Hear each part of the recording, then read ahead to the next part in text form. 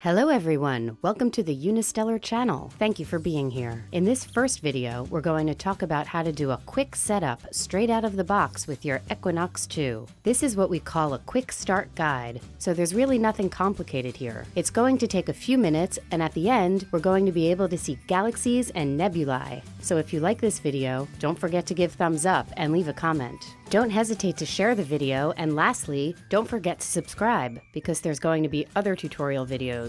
So if you're ready to discover the wonders of the night sky, let's go!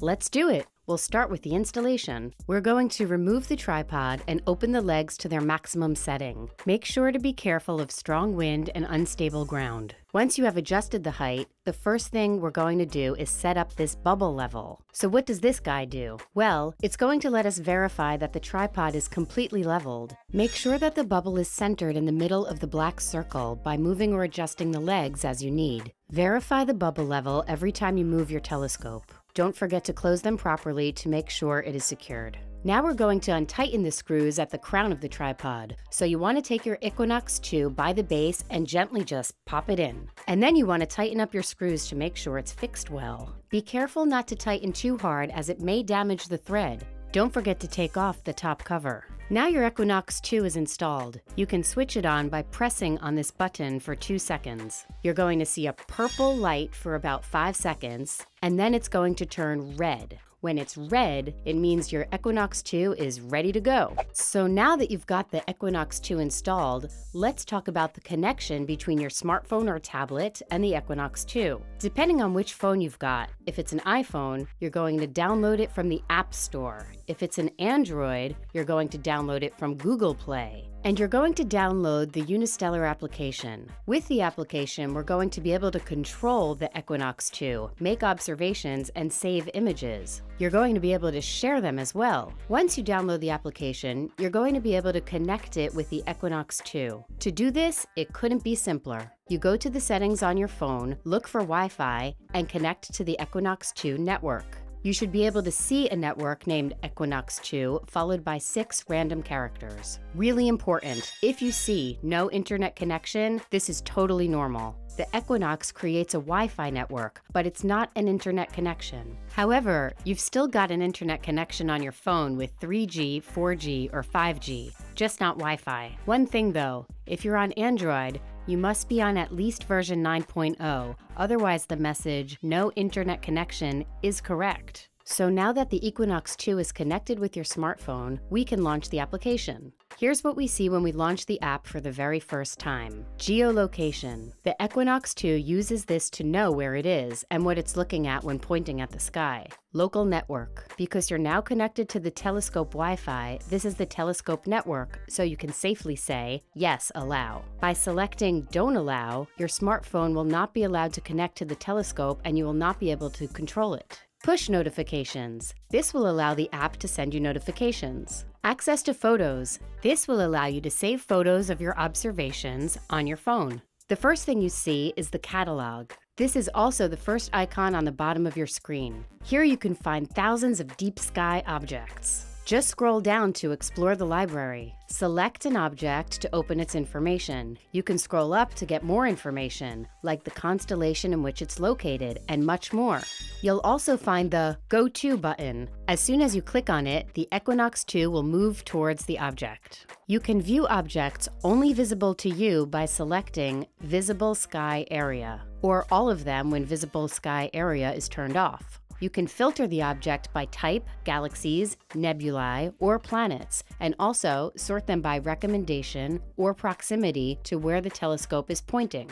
Let's have a quick look at the other icons. The second one is called Science, and this is really interesting. You can participate in scientific astronomical observations such as asteroid occultations, exoplanet transit, planetary defense, cometary activity, and cosmic cataclysms, but we're going to talk about this in another video.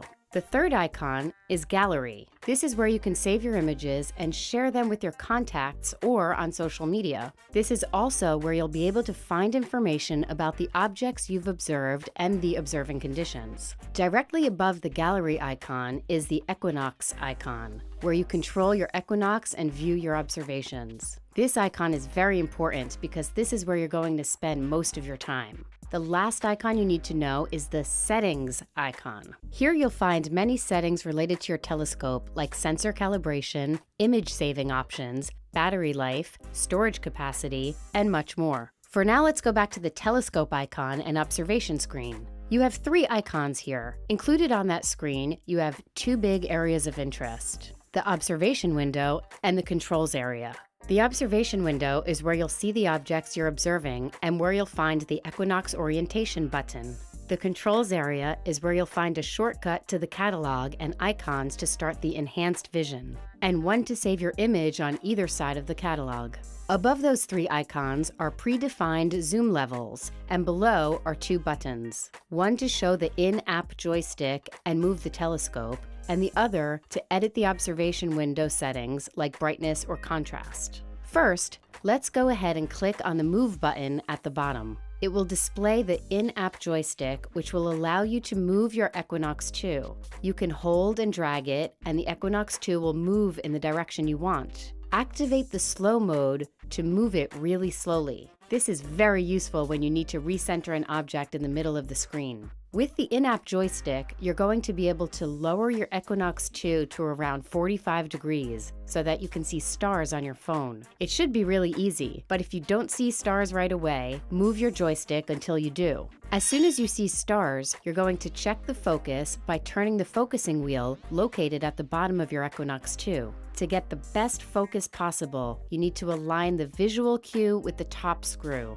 not the left one, the top one. One thing though, even if you've got the visual cue aligned with the top screw, this may not give you the best focus, so play around with it until you get the best focus. If you want to learn how to have the best focus possible, be sure to check our videos on how to do the mirror alignment and how to use the Batonov mask. Now you should be able to see really sharp stars on your smartphone. It should look like this. This one is out of focus. This one is sharp. This is where you can press on the button that says Equinox 2 Orientation. Thanks to this, the Equinox 2 will analyze the sky, it will recognize the stars, and it will be able to find many objects on its own. It shouldn't take more than 15 seconds, and that's really amazing. If it doesn't work the first time, use your joystick to move the Equinox 2 to another part of the sky and try again. When it's done, the message "Orientation Successful" will appear. So things are getting serious now. Now that the Equinox 2 knows where it is, you're going to be able to find some really cool objects in the sky. Let's talk about the catalog. Here, you can access thousands of night sky objects. Obviously, not all night sky objects are visible all the time. As you know, the Earth turns, so the sky moves. That's why the app shows you only what's available right now. One galaxy might be visible at 11 p.m., but not at 4 a.m. Depending on the time, the day, the season, you won't see the same things on the list. To start, you can choose the first objects on the top of the list. These are the most famous and beautiful fun objects your Equinox 2 can see right now. The screen will display information including your best friend, the Go To button. As soon as you hit this button, the Equinox 2 will go to this nebula. It only takes a few seconds. So now we're going to talk about the Observe and Enhance features. When you observe an object with the Equinox 2, you have 2 ways to see it, 2 different modes. Right now, you're in the live view mode. You're watching the sky live. The Edit button on the bottom will allow you to adjust the gain and the exposure time. But where the Equinox 2 is a real marvel is when it makes the transition between live view and enhanced vision. Once the telescope has located an object, either manually or after having used the Go To buttons, you're going to be able to activate the enhanced vision by clicking on the icon with the stars next to the catalog icon. At this moment, the Equinox 2 will make the almost invisible really visible. Wait a few seconds and you'll be able to see nebulae and galaxies in all their splendor. You can even wait 2 to 3 minutes and it'll give you better results. You'll still be able to work with the contrast, the brightness, and the zoom. Keep in mind that the contrast and brightness will take a few seconds to be implemented to the images you see on your phone or tablet. After 2 or 3 minutes, you're going to have some amazing results on your smartphone. The enhanced vision is also adapted for the moon and planets, especially Jupiter. But it is deep sky objects that benefit the most of the enhanced vision technology. It's been made for that. When you see an image that you really like, you can save it by clicking on the Save Image icon with the camera on it. To access it, close the eQuinox 2 window and go to Gallery. Enhanced vision will continue even if you navigate away from the observation window. And for each image that you click on, you have the option to share it with this icon here. Okay, let's end this video with the last step. This is called the Park mode.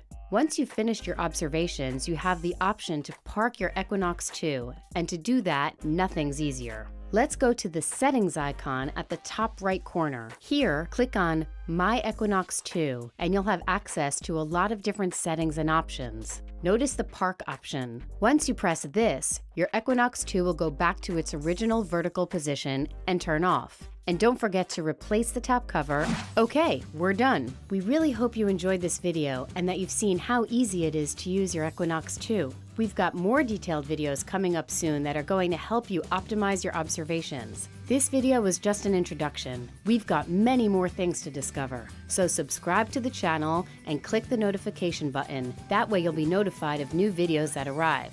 You can also find all the help you need on our page, help.unistellar.com. Thank you very, very much from Unistellar, and we'll see you soon.